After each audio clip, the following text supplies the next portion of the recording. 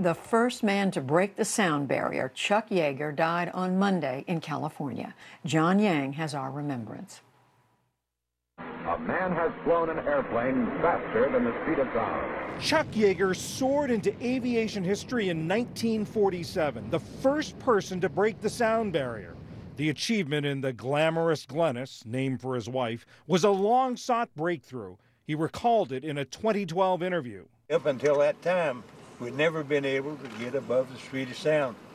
There were problems with controls and stuff like that. And finally, on October the 14th, 47, we succeeded in pushing through Mach 1 and opened up space to us. Born and raised in West Virginia, Chuck Yeager enlisted in the Army Air Corps in September 1941 when he was 18, just before the Pearl Harbor attack plunged the United States into World War II. He became a P-51 fighter pilot and distinguished himself in aerial combat over France and Germany. At one point, he was shot down, but escaped capture and returned to the skies. After the war, Yeager became a military test pilot, trying out new prototypes. In 2006, he described for West Virginia Public Broadcasting how he ended up in experimental rocket-powered aircraft. They put me in the fighter test section. I flew everything it flew. Then I was given the opportunity to go to the test pilot school in January of 46, which I did. Became a test pilot, and then I started working on test programs, was selected for the X-1 and other test programs.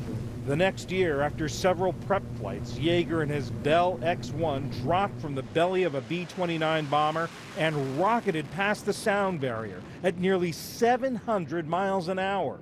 Everything that I did, it was my duty, it was all important. Sound barrier was just another program. I was working on 10 test programs when I was flying the X-1. The secret flight was finally announced to the world 8 months later, June 1948. He instantly skyrocketed to fame. Ironically, though, he was passed over for the space program a decade later. NASA required the first astronauts to have college degrees. Yeager had never gone to college. Even so, he went on to command fighter squadrons in Germany and Southeast Asia during the Vietnam War and was promoted to brigadier general. Yeager was inducted into the National Aviation Hall of Fame in 1973 and retired from the Air Force in 1975. In 1979, he gained new international celebrity with the publication of Tom Wolfe's best-selling book, The Right Stuff, later made into a movie. He was portrayed by actor Sam Shepard. After the Challenger explosion in 1986, he served on the commission that investigated the disaster. He also worked as a consulting test pilot at Edwards Air Force Base in California and traveled abroad visiting U.S. troops in Afghanistan.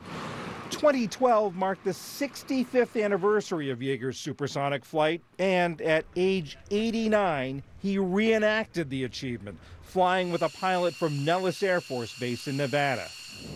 Afterward, he reflected on the indelible mark the military left on his life. What I am, I owe to the Air Force because it took an 18-year-old kid out of West Virginia, taught me and made me what I was. Chuck Yeager lived out the final years of his life in Penn Valley, California.